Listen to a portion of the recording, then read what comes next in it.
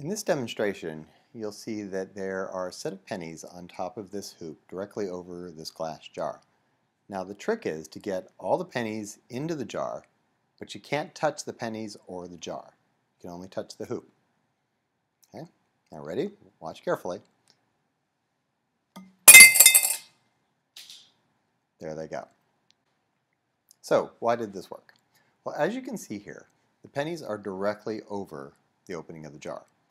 Now the trick is you have to come from the inside of the hoop, because when you do that, when you hit this, it flexes the hoop downward.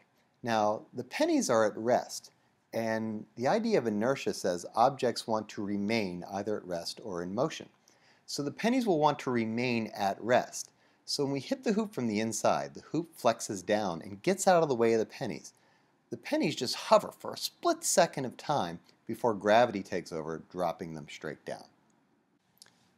Now, let's watch that again, this time in slow motion.